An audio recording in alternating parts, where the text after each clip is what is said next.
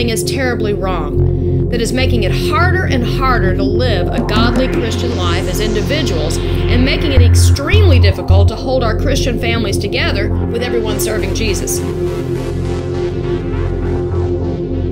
In every generation, no matter how bad or how dark things got, no matter what kind of persecution broke out, God has always preserved a remnant.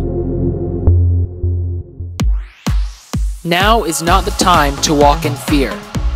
This generation of parents, grandparents, young people, and leaders have been called into the kingdom for just such a time as this.